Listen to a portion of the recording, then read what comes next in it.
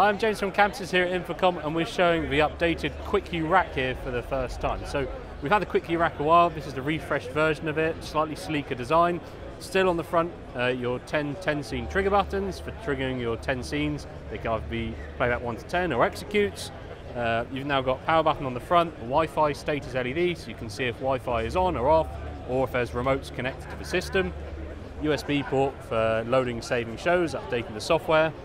On the back of it, it's a 4-universe rack, 4 universes, ArtNet, Streamy ACN.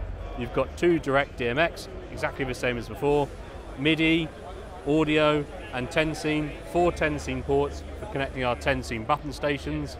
We've also updated the 10 scene button station, so it now has punch down connectors on the back, ideal for installation.